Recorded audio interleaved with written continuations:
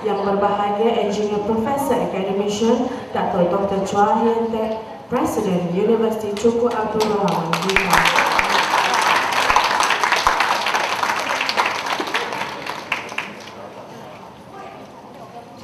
A very good morning to Yang berbahagia Engineer Profesor Academician Dr. Dr. Chua Hian Tek, President University Tunku Abdul Rahman, UTAR. Mr. Yu Fan Ye, UTAR Council Member, Ms. Lim Wat Yan, Director, Center for Extension and Education, distinguished guests, ladies and gentlemen.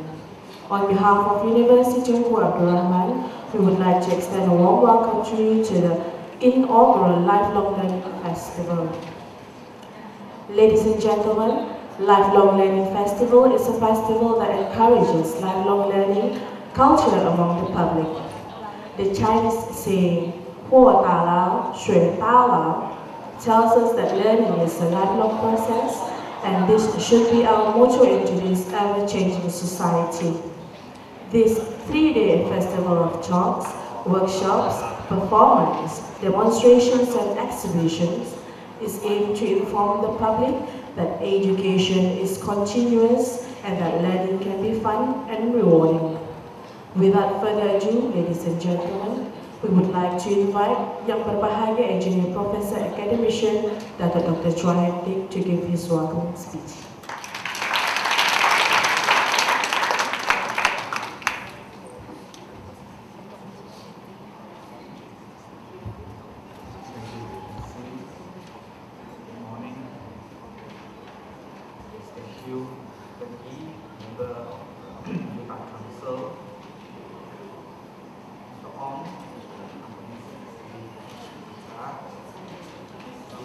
Director of UTAR Center for Extension and Education, distinguished guests, fellow members of the media, ladies and gentlemen. It is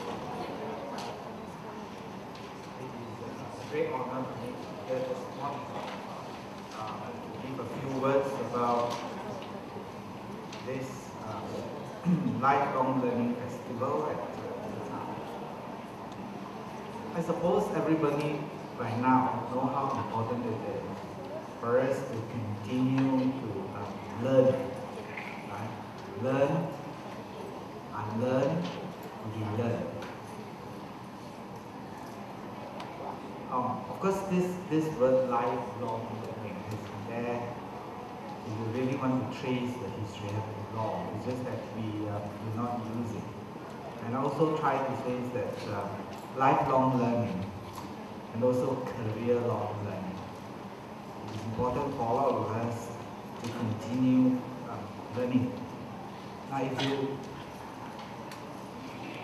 because I'm from technical side, you know? So I always say for example, if you talk about data, the data are always available, and when you organize them carefully, put them in the book, then it becomes some information which is just in the library or the internet.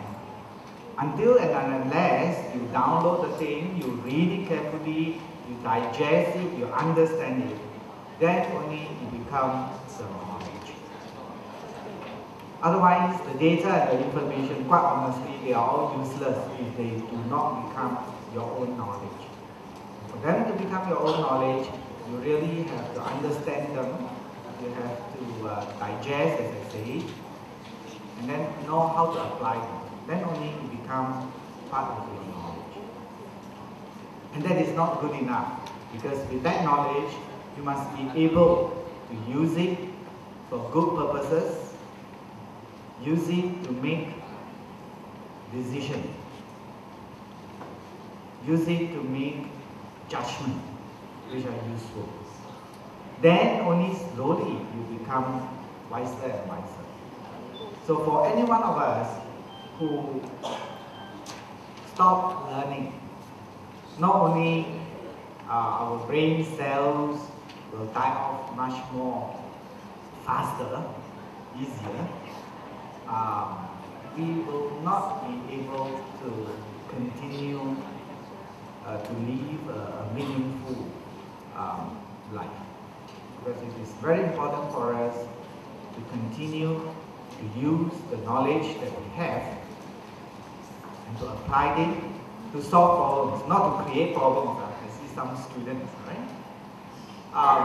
We are here to solve problems based on the knowledge that we have. This is particularly important in this era of globalized world. We are talking about no longer information age. As I say, information age is just to give you info. We are talking about knowledge age. We are talking about knowledge economy. We are talking about how to use knowledge to come up with things that are innovative, that can help you to solve the problems today. So please remember to continue learning. Please continue to exercise your brain, because if you don't exercise it, I remember there was one industrialist, Henry Ford, once said, if someone, if anyone stops learning, then he's actually, whether at the age of 20 or the age of 80 or what, he's useless, quite honestly, if you stop learning. Right? So it is important for us to continue learning. Now I must connect this effort by Center for Extension Education, or CEE.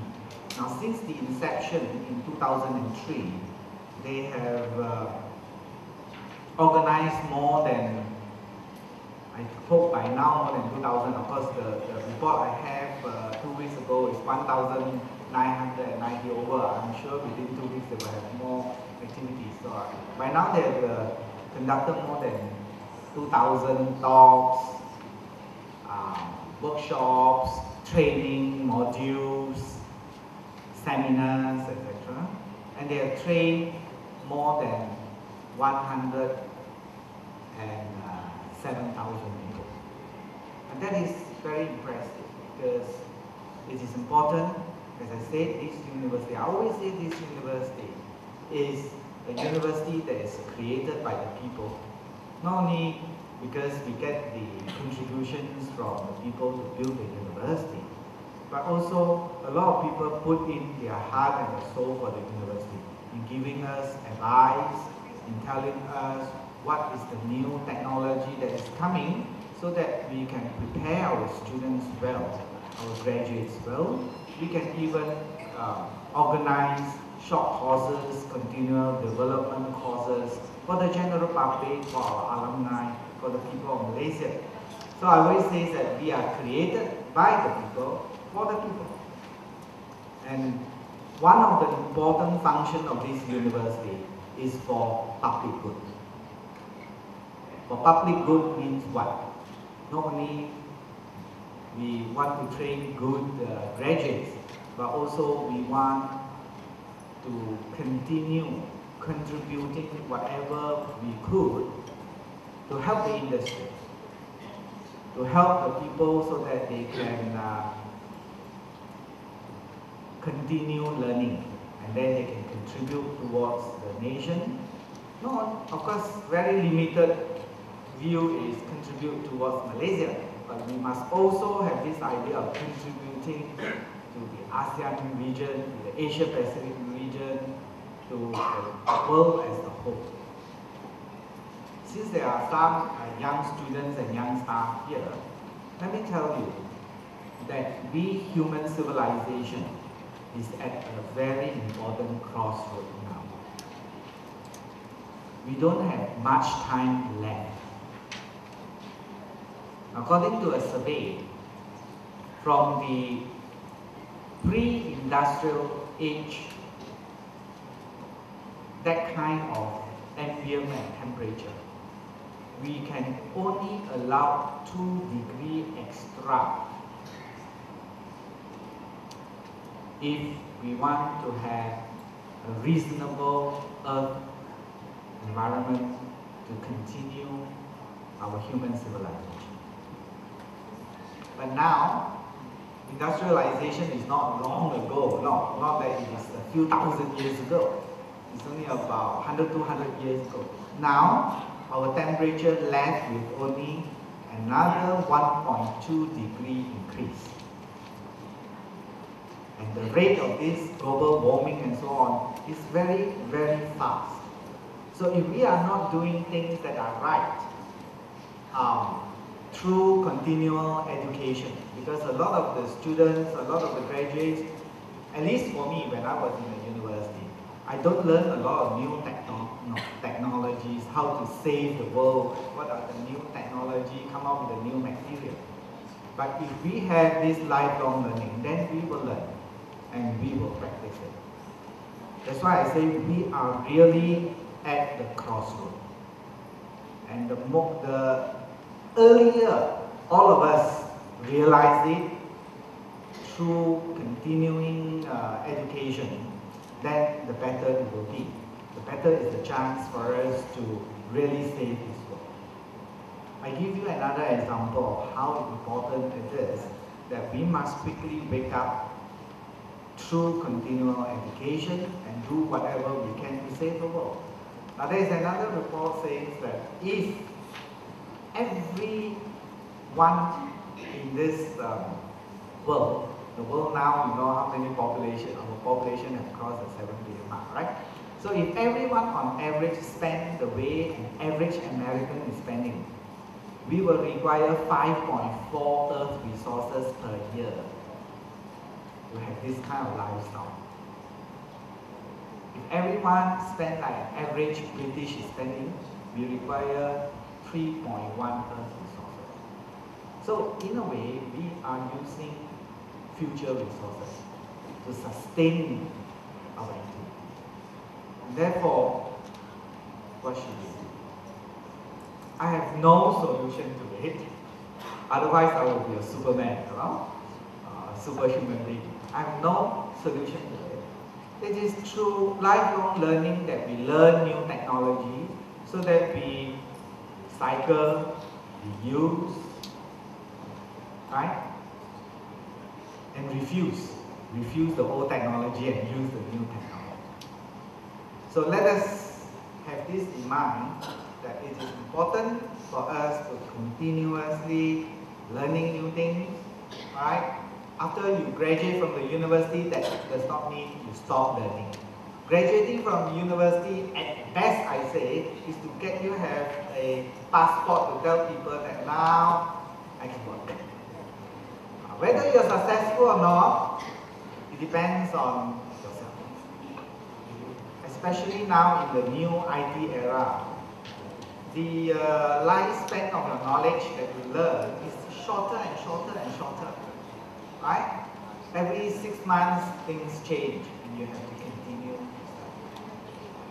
So make sure that you continue to study even after you graduate.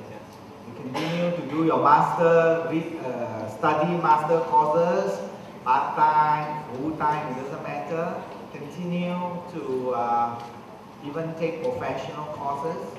For example, in some professional bodies, they insist their professional must have certain number of credit hours of continual professional development. Accountancy, engineering, medicine, or what have you, no? So you have to continuously learn. And of course, for those of you who do not want to learn technical things, but you can still learn other things. Because in life, engineers doesn't mean that he only can learn engineering, you know.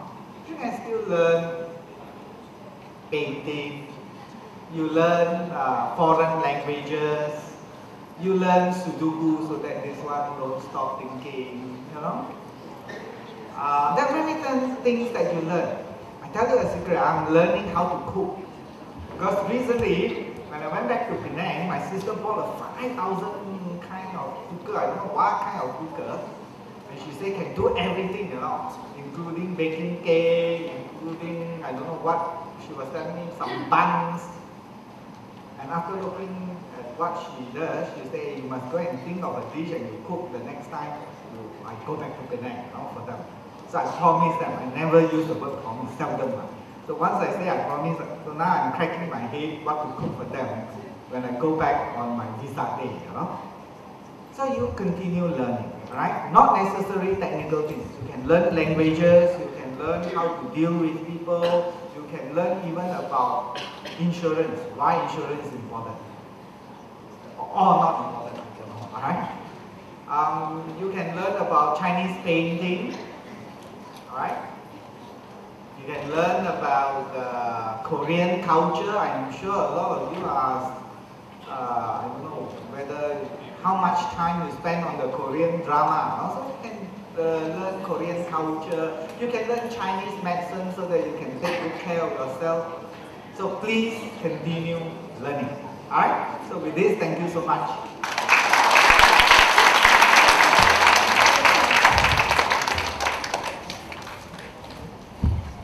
Thank you, Prof. Dato, for your inspiring speech. Now, we are pleased to invite Mr. Sam Kwai Fong, a well-known local Chinese brush painter and president of One Malaysia Artists Association, to demonstrate the art of Chinese brush painting.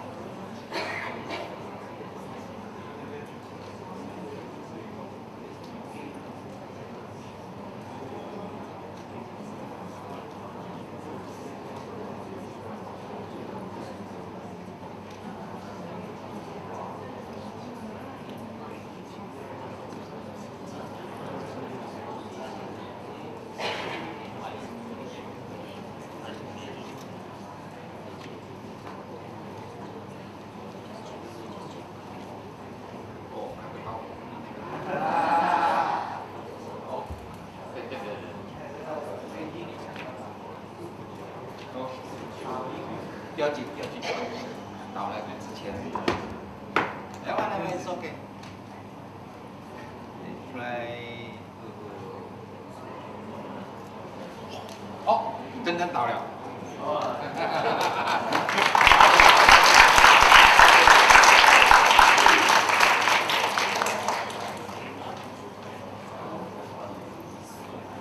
哎，倒回来。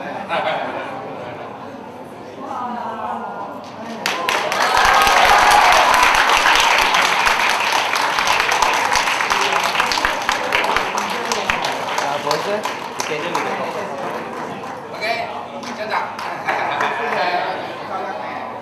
OK 啊，当然，真那个搭档的，对吧？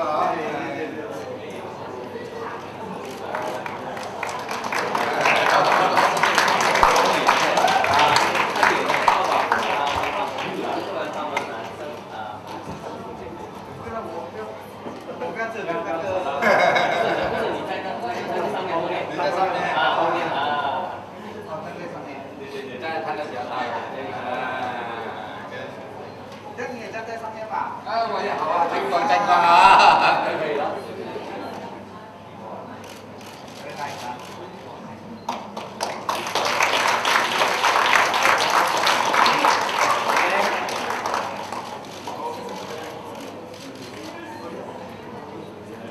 谢谢啊。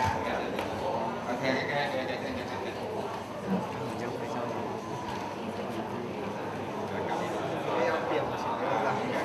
Thank you, Mr. Sam, for sharing with us the beautiful art of Chinese brush painting.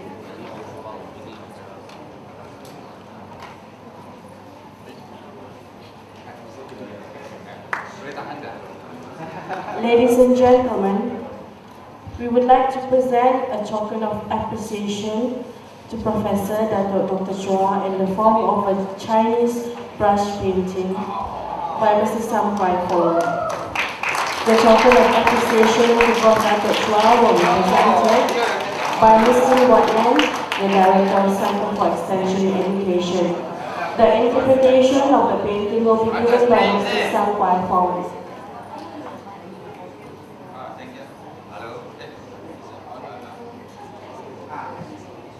我现在开始讲啊，拉曼大学好像成立10周年是吗？对。10 years university 啊，我这里写的就是说，我们种树啊，你看啊，10年树木满园苍翠，现在到处都是。拉曼大学讲，你看总院那边以前不是38吗？现在很多树了是吗？当然这个烟雾呢，现在没有了。如果你们要拍一个照，要放假烟啊，那种干净啊，也有的。我们10年呢，可以把整个园地荒芜的园地变成绿油油的。10年树木满园苍翠，后面你们应该是知道的了哈。100年树人是什么样子的？我的意思，100年树人无处栋梁，好像很奇怪的哦。也就是说，拉曼大学后面那句来的，100年树人无处栋梁，就是说，拉曼出来都是精英，你找不到一个不是精英，对不对？精英的那时候，只要拉曼来就可以了，不精英就没有什么了嘛，都是精英的，最好谁最好，谁不好嘛，哦。所以每一个我们都是 IT 的重点手，你说那些刚刚去世 Apple 那个主持人会有成名吗？不会成名吗？我都是这样嘛，哦，没有是栋梁的问题了，以全部是栋梁了，是吧？我没有写，因为我没有画人，如果有写我就画人就有写百年树人无处栋梁。现在我只写10年树木满园苍翠，现在是苍翠，以后是看校长你了。谢谢。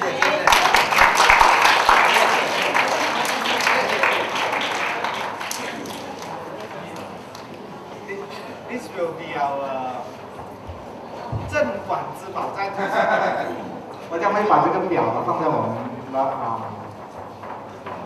这个图书馆，成为我们的镇馆之宝。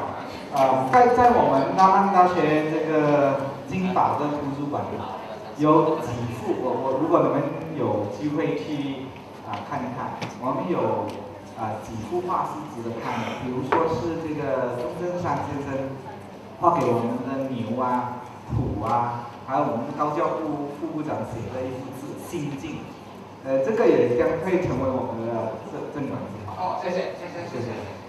Maybe for the information of those who do not know Mandarin, right? This painting is a Chinese painting, and it's written about in conjunction with the 10th anniversary of the university. Alright, so it's saying that within 10 years, the university has turned an ash mining land into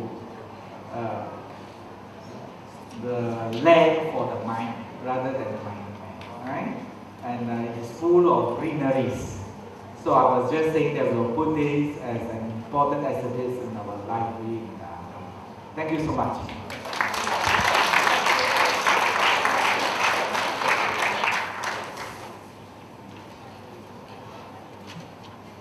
We would like to invite Professor Dr. Chua, accompanied by Ms. Lim Guan An, for the opening ceremony of the Lifelong Learning Festival, followed by the tour to Berkeley.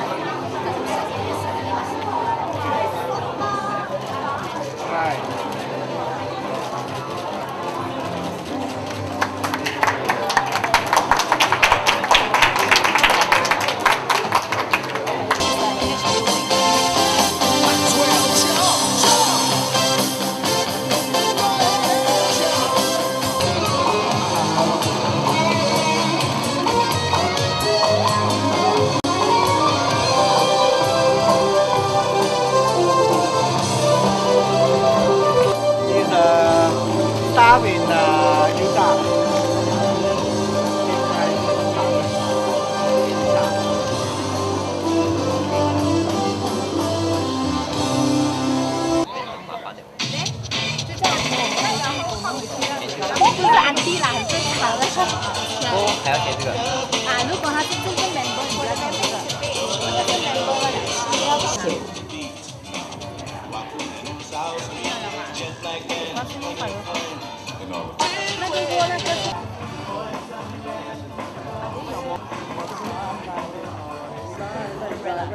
Are these stainless steel?